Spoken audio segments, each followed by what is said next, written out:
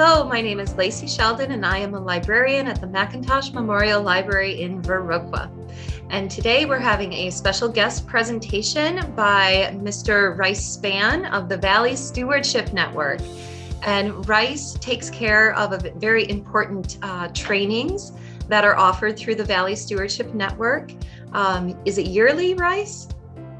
Yearly, usually. Yearly, great. Except for COVID years. And we will dive into that. So the Water Action Volunteer Training, we'll be discussing that today. Rice is going to be showing us a slideshow. And yeah, I guess we will dive in. Rice, if you'd like to pick it up from here, and you can let us know about your program today. Thanks for being here. Great, thank you so much. Thank you, Lacey, for inviting me over to, inviting me onto Zoom today to talk to everyone about the WAV program. And we at Valley Stewardship Network has been involved in the WAV program since almost the beginning of the organization. So it's been going on for about 20 years. And like you say, the WAV volunteers, the Water Action volunteers, they go out and monitor from May till October. So we usually have a training at the end of April each year. Last year, unfortunately, we weren't able to. Mm-hmm. We're excited to get folks back outside, and it is something that is very safe, as far as the virus goes, to be outside and connecting with your local stream. So that's mm-hmm. So yeah, these trainings are coming right up. A week from today will be the first one in the evening. We've partnered with the West Fork Sportsman's Club, our sports club in Avalanche, and they've kindly allowed us to use that outdoor space on the West Fork, which is, and we'll have one session on Wednesday and then follow up with another on Saturday. And you can go to either one. You don't need to go to both, though. If you were excited about attending both, that's fine too. I think it could probably fit you in, but we'll have to just see with our numbers. Trying to keep the classes very small. Mm-hmm. Well, as Lacey said, I'd like to share some slides to talk about the WAV program. So I'm going to jump to that now and share my screen.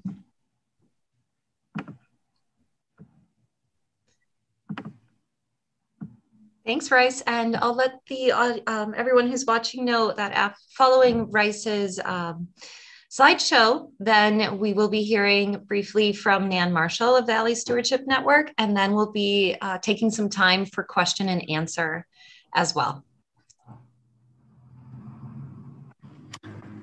Great. Well, the Valley Stewardship Network works to protect our land and waters through research, education, and community empowerment. And once again, we're really happy to be partnering with the library for this talk and several more this month. Mm-hmm. We'll announce the rest of our talks later on in this session. Mm-hmm. This is a picture here of just a stream, rolling through meadow here, and seeing the rolling driftless hills in the background and just the crystal clear water. We have, we were just so fortunate here. We have just amazing natural resources, and so it's something that I know I care about, and I'm sure you all tuning in care about too. It's a lot, it's many people grew up here and just have fond memories and love fishing and outdoor opportunities we have, and other people move here just because of the natural beauty. Mm-hmm. Mm-hmm. Stewardship Network is glad to partner with landowners and community members, and for the research, education, and community empowerment. The Water Action Volunteer Program is a statewide program. It's It's a partnership with the DNR as well as the University of Wisconsin Cooperative Extension and local groups like the Valley Stewardship Network work, across the state. This is a photo from one of our trainings a few years back on the West Fork.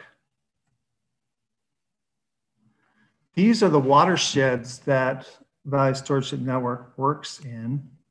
You can see we are located, our office is in Vernon County in Main Street of Viroqua, but we also work in Richland, Monroe, La Crosse, and parts of if folks out there, Lacey, want to, they can look at this map and see if you can figure out what watershed you live in. Viroqua is located, I don't know if you can see, can you see my cursor here? Yes, we can. Okay, I think Viroqua is right around the dividing line. We're on a ridge here in Viroqua, and so part of town drains into the Kickapoo, and then on the west town, the drains into the Bad Axe. Yeah, we have somebody in the audience knowing that they are in the Kickapoo River side of things. I personally would say our family farms would have been in the Bad Axe River watershed. Yep. That's interesting. If anyone else out there knows which watershed that they're living in, you could always put that in the chat and I can let Rice know as we go along here. I could spend so much time looking at maps like this. Yeah, no, that is a really cool map. So great. So the WAVE program is statewide, and there's over 500 people, 500 citizen scientists, volunteers from across the state that are heading out each year, which is pretty. And right here with the Valley Stewardship Network, we have approximately 50 people that are out usually monitoring every year. The goals for the WAVE program to increase understanding of watersheds and water quality, to build relationships with volunteers, and collecting high quality data and getting that data entered in to where the data that we are out in the field collecting gets put into the DNR's website, and it's accessible by anyone, volunteers, scientists, the DNR. So decision makers for local towns and counties. And you'll see your data right in there next to a DNR scientist who's out in the field as well. So it's really valued, and it's great that it's accessible.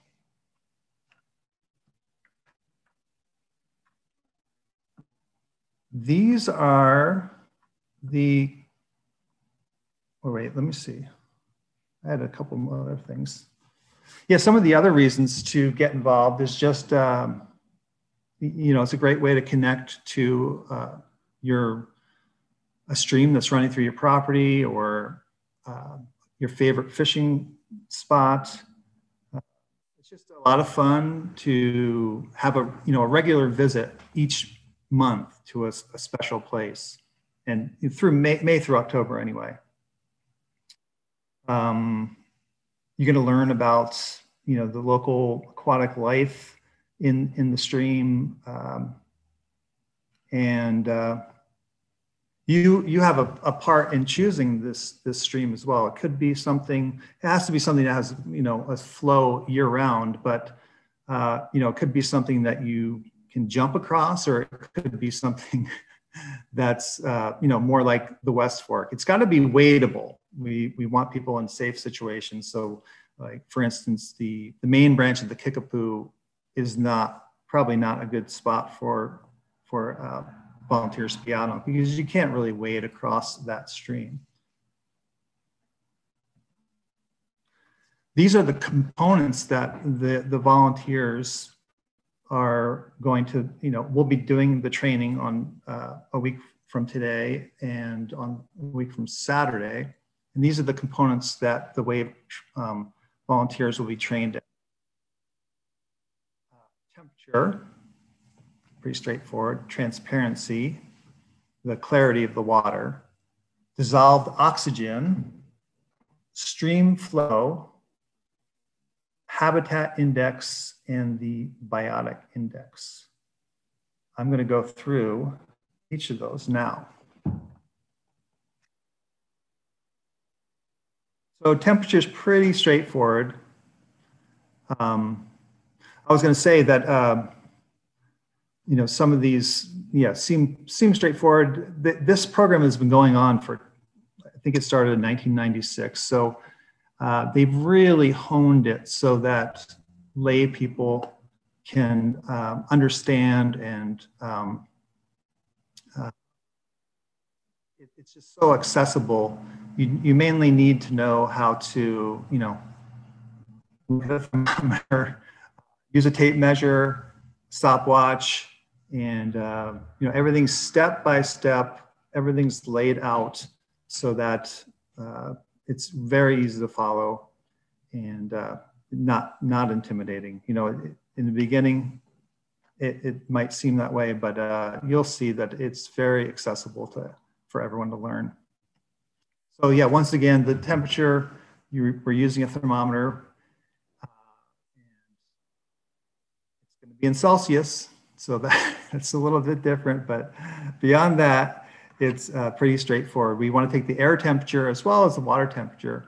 And why that's important, because as there's, as the temperature in the water warms up, there's less oxygen available.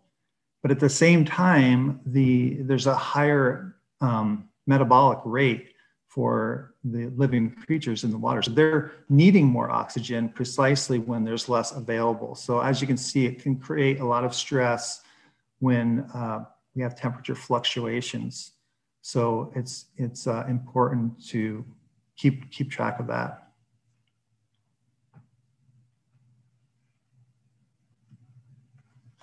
Transparency, that's the water clarity, and it's the color as well as clarity. The organisms, fish and insects, and as well as the plant life, are adapted to what the baseline is for that stream. What has been the baseline is the conditions that have been most common, for the last, for a long time. So as that changes, you get, if you do get turbidity in the water, that'll block light, which is problematic. It reduces visibility for fish that are sight feeders looking for their meals. It irritates fish's gills. It covers habitat. So you can see why it's important to measure transparency. How we do that is using a clear tube that you can see the person on the right-hand side of the screen. He's looking down through a clear tube through a column of water it's 120 centimeters tall, and there's a target on the bottom of it that's a black and white clear target, and the person that's kneeling down is releasing water. And so many times our streams are so crystal clear here that you can see through 120 centimeters of water right from the get-go, and that'll be your recording. But on other streams, you might not have quite that clarity. If there's been a recent rain event, it might be lower. So those things are what are being measured, and it's, as you can see, you can do it on your own, but it's usually easier to have a partner. And the person on the top is out collecting with the tube. They've just filled it up midstream, and then there's a couple samples of couple examples of people looking down through that column of water to see measure the clarity.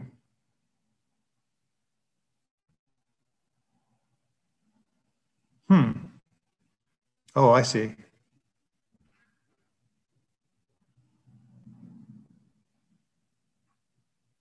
This is a school group. We've got a small stream here in the area, and they were measuring transparency that day.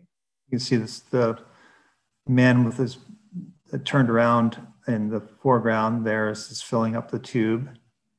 Not really ideal situation because he's got a lot of people standing around him. They might be stirring up the water, and it might might cause the accuracy to be not as high. You would want to be the furthest person upstream when you're gathering a sample. But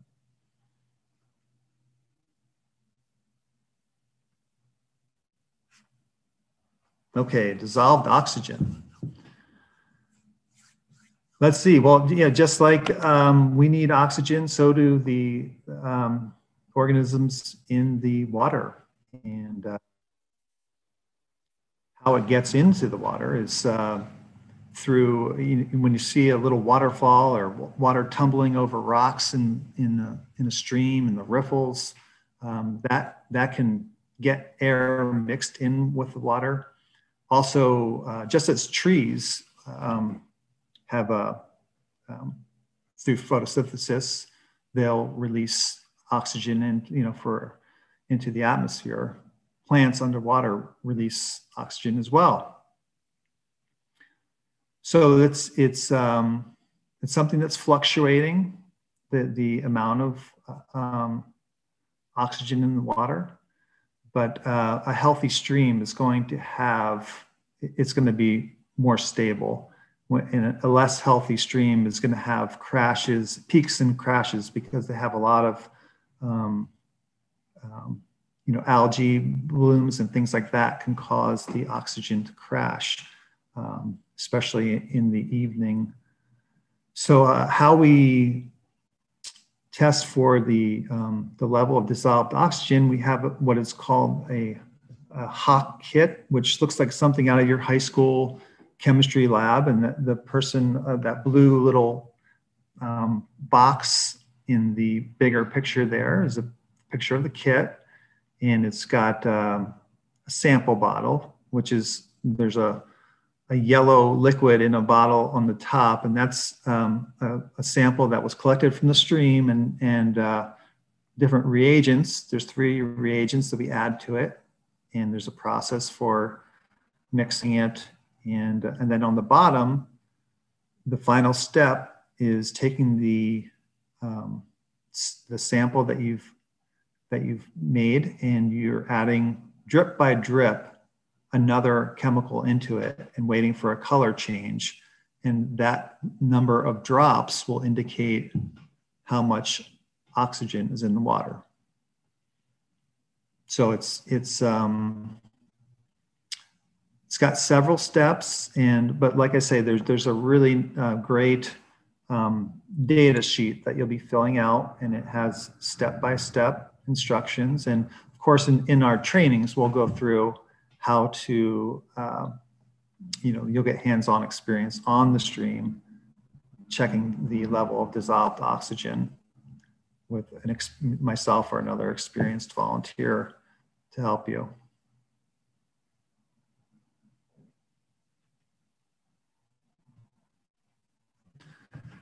Okay, stream flow. This is important because it's a link between the land use, what's going on is, when you have more impervious cover, for instance, that does not allow the water to percolate into the ground, and it's not going to be recharging our aquifers that feed our watersheds, causing stream flow to be reduced. When there's a lot of high capacity wells, could be an issue in an area. There's different reasons why stream flow could be affected by what we're doing on the land. So, but it's important to monitor. How we do that is it is some serious calculus that takes place, but it's okay. I don't remember calculus either. You don't. we have some very straightforward worksheets. You do need to know how to use a tape measure and a stopwatch. So what we're doing, what they're doing in this picture is trying to figure out the area of one slice of the creek. So they've measured across the creek. They've got the top measurement of the water, and then they're taking the depth every foot all the way across. And the WAV data sheet has a place to fill in all these numbers, breaking up your stream foot by foot, and you'll be able to calculate the area of that one thin slice of the stream. And then you'll take another point 20 feet up, and you will time floating a ball down across 20 feet of the stream. And getting that, the speed of the ball floating down the stream, and by having a known distance, you can get feet per second of the object. So you have the speed of the water and the area of one, say, slice of the water, if that makes sense. Having those two known data points, you feed that into an equation, and that will give you the gallons per minute of that, I'm trying to think of what the actual unit of measure is. If it's gallons per second, I can't think of it on the top of my head. But once again, it's something that we just feed in the numbers. It has a step-by-step approach. And this one is really nice with two people. In these, we see in these photos, there's 3 or more working together, and 3 is nice. I've heard of people that have done it on their own. And that can be tricky with the stopwatch, and you're tossing a ball upstream and watching it past one point and then another point 20 feet down. But it's really nice it's great to work with other people. Once again, this could be your family, your neighbors, or it could be someone you meet through your training that is interested in working on one site together. So that is stream flow.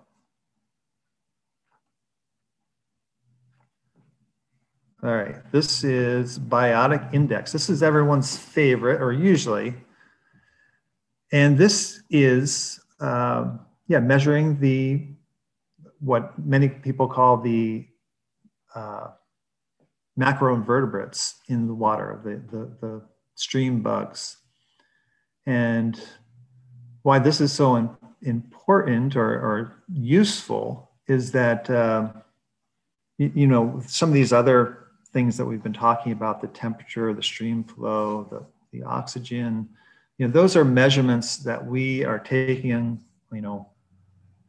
one moment of one day, and they're important, and they help us establish a baseline of what's going on in stream. But what we see as far as the type of insects and other life in the water, those are living organisms that are there, for most of the year. So they're not mobile. They're constantly,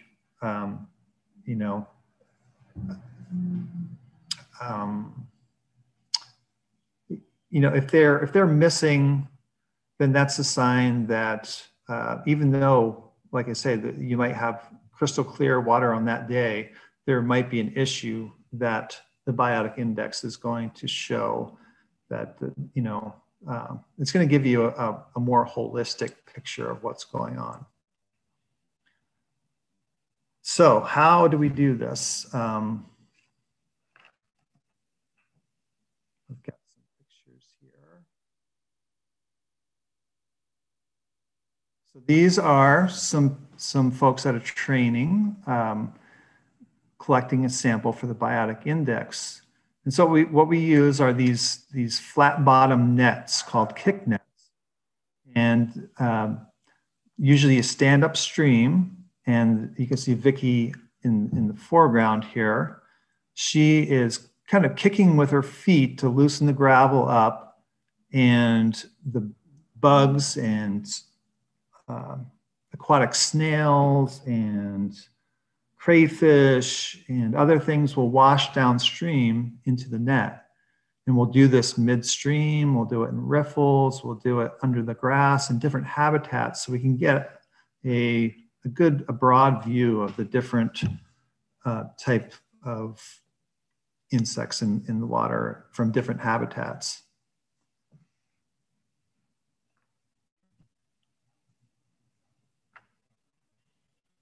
Now in this photo, this is with another school group, and in your kit that we give you to head out monitoring each month, it's all tucked in a nice backpack, but we have one of these plastic tubs, and they've taken the contents of one of those nets and dumped it into the white tub. And these students are using plastic spoons, which are very handy, and they're picking out the different bugs that they see in the water. And then with the ice cream, the ice cube tray next door, you can separate them into little, compartments with insects that look alike. So we like to tell the kids we're making a little zoo, and they go through and really enjoy searching through these samples for all the different types of critters they can find.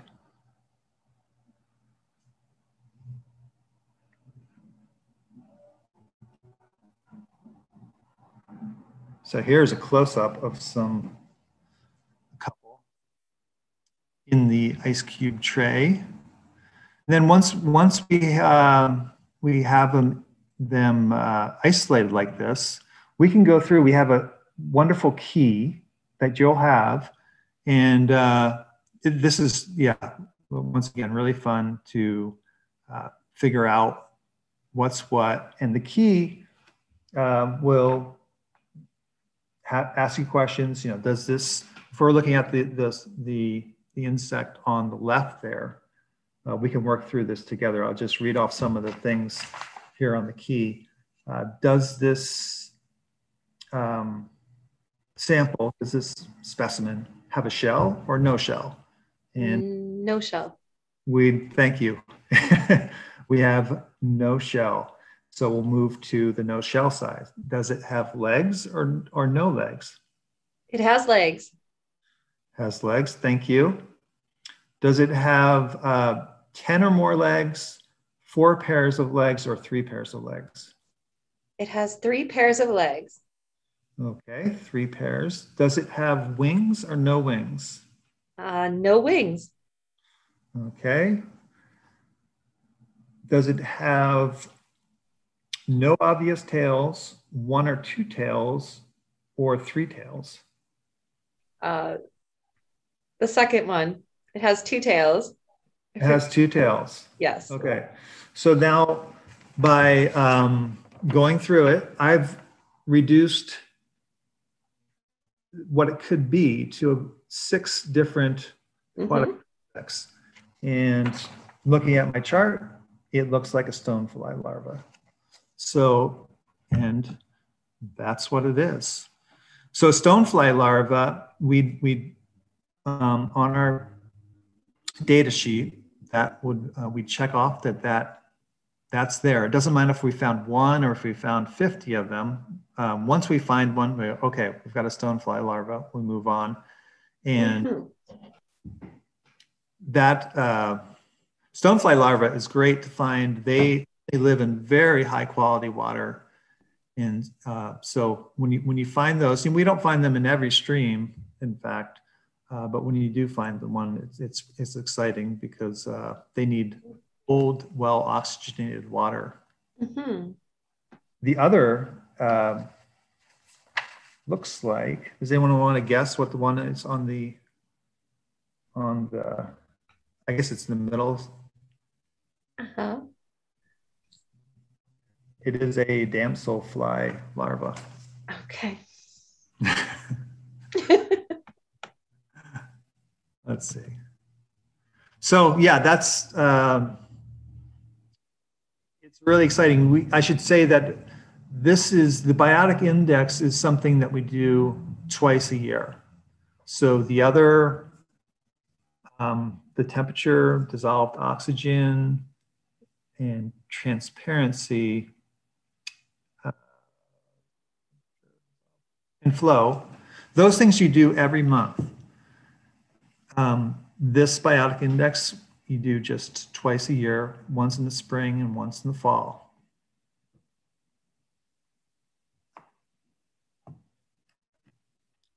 And the last item that we just do, this is the last assessment, and it is something that we do just once a year. It's called the habitat assessment.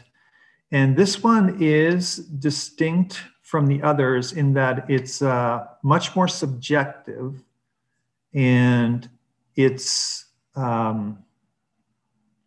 you're kind of gauging, looking at the stream bank and giving it a very good condition to a poor condition. You're looking at the buffer along the stream and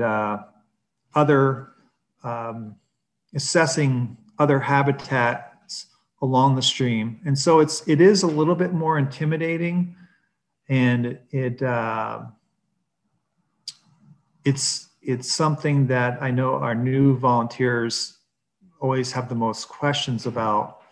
But as I said, it is something that we only do it once a year. It's on the good side, there has been a lot more resources, especially in the last couple of years. The WAV program has some wonderful video support for learning more about the habitat assessment or seeing examples and getting to familiarize yourself more with how to do it. There's seven items that you're looking at: the buffer width, the stream, bank erosion, pool area, width to depth ratio, the riffle, the ratio between the riffle or bend, fine sediments, and cover for fish. And you're giving them either a poor, fair, good, or excellent rating. And so for this, this was going to be something that we'll work through it at the training, and it's going to be something that you'll become more familiar with just with experience. And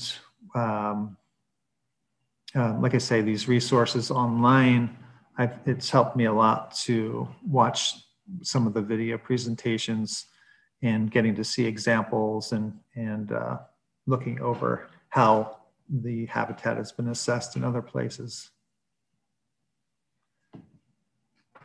So yeah, that's my last slide. And let me see if I can, oh, here we go. All right. Yeah, I was just going to say, sorry to jump in, Lacey. Yeah, who is invited to the WAV trainings is everyone is invited. Anyone with interest in science, the outdoors, who wants to learn more about water quality and become connected to these wonderful streams that we have in this area, you're welcome to sign up, and we will have our first training next Wednesday. The time commitment is, it's usually about an hour or two each month. And like I say, some months you'll be doing, say, a habitat assessment during the summertime, might take a little bit extra time. And the biotic index that you do twice a year, that would be a little bit more time that month. Ideally, you will, for the best data, it's for the baseline data, if you just go out, hey, what are we going to do today, kids? Let's go do the stream monitoring, just on random days or just on sunny days. That is really less ideal than if you were to go out, say, the third Wednesday. Like my schedule is going to be, our family is going to go out the third Wednesday in the morning and collect our data. And that'll be your primary day to do your water monitoring. Now, things come up, life happens. If you go out on, the fourth Thursday, hey, you'll put in your notes, this is a secondary day, and it just makes note that, so we know it wasn't on that primary day, but it's fine. If you didn't get out that month, it's not ideal, but, once again, we do what we can. And some data is better than no data. So let's see. Like I say, this data is available to everyone, whether they're in the program or just anyone else that wants to go on to the DNR's surface water integrated monitoring system. You can look up and maybe you want to check in on your local stream and see if anyone's doing any monitoring there at the current time. You can do that on the DNR site. And I think that's mostly it. I think I'm going to take some questions, but I'll let Nan, our co-director, jump on for a moment because she wanted to also offer some current events that are coming up and some information there. Yeah, and should you want to sign up to be a WAV volunteer, just email us at info@valleystewardshipnetwork.org. Okay. And the 2 training sessions are next Wednesday from, let's see, it's 2 to 6, and a week from Saturday on the 24th from 1 to 5. And I just wanted to thank everyone for attending, and also thank the library for hosting this. And we hope you would consider becoming a WAV volunteer, or maybe know someone who would like to be a WAV volunteer. But if you're not already a member of BSN, we are always looking for people to join our members. And you can sign up at valleystewardshipnetwork.org on our website and just click join us, or just email me at info@valleystewardshipnetwork.org. If you'd like to know more about Valley Stewardship Network in general and what we've been doing, we reached 20 years last year. We were going to celebrate our anniversary, but we didn't for obvious reasons. So our 21st year, we're going to have some celebration of our past and our future. And on this Friday, several of staff members will be talking about how BSN started and our history and what our current programs are. That's through the library as well, and it's at 10:30 in the morning on Zoom again. You can find the link on the library website. And then we also have a new program that we're trying to roll out called Go Native for Biodiversity. It's a native planting program. It was inspired in part by Doug Tallamy's book, Nature's Best Hope. And on April 30th at 10:30, VSN's board chair, Tom Lukens, will be leading a book study, a virtual book study of the book. And he has also started a native planting program on an in-town site and a rural site. And so he'll talk a little bit about his projects that he's working on there. So we hope that you would join us in the library for one of those or as a member. And now if you had any questions, you can unmute and just let us know what you have. So I have a question regarding where the training is at. Is that going to be in the offices in downtown Viroqua? No, it's at the West Fork Sportsman's Club. And if you email in, we'd give you the address for it. I don't remember exactly what it is. Maybe Rice Spann. Avalanche? Yes. Okay. I think I know where that is. Thank you. Yeah, we'll have it outdoors, and they have a nice covered open air pavilion for us to use and picnic tables. And then, of course, we'll be down on the stream doing the sampling stream side.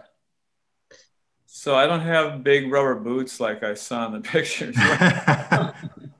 That's a good point. Or something, or we do have some rubber boots that we do lend from time to time. So make sure I have some. Sign up for it. I'll communicate with you and make sure I bring the right size. Well, I have like garden boots that kind of go up to below my knee. Is that good enough? Or is that's probably good enough for the training, and depending upon the stream where you want to monitor, that may be plenty. Okay, great. Yeah, I think that's all the questions I have. Thank you for your presentation. Sure, thank you very much. Yeah, be sure to. Did you have any questions about, or did you see any information that you thought I should have included, or? No, I thought it was great. Yeah, okay. And just be sure, Dean, to email info@valleystewardshipnetwork.org that you want to sign up, and I'll give you some additional information about location and have a couple extra questions for you that way too. Sounds great. Super. Awesome. Thanks for coming. Yeah, absolutely. Thank you, Rice, so very much for your presentation today. It's so exciting to hear how, I guess I'll speak from my own personal point of view of how I can get involved in preservation and conservation, or in this way of just being that citizen scientist. And I already am out at the streams and love to be out there, especially April through August or October. Yes. So I think it's just, I'd be so happy to participate, because it's just like another way of looking into and caretaking of this beautiful, beautiful place that we live in. I think being able to put that scientific eye towards it and to find some data along the way, and then be able to offer that up, so then the folks and other scientists and ecologists are taking care of our environment here, is just a little way that I could help. So it sounds really exciting, and I'm definitely interested in being able to participate too. So I will have to send out an email there. But thank you for. Yeah. Yes, and thank you. I was just going to thank the library once again. It's really wonderful to have you all available to partner with and to get the word out, and that that you're putting it on your YouTube page, and you can continue to access. Right, absolutely. So my thought is to mention as well. Here, let me add this. My thought to add in there as well is, if anybody happens to be watching this YouTube program or seeing it on Community Channel 14 after the fact that these trainings have happened, I would think that they would still be able to reach out to Valley Stewardship Network and just see what other programs you all have coming up, right? You have different things happening throughout the year for people to be involved in. Could you speak towards that, Nan?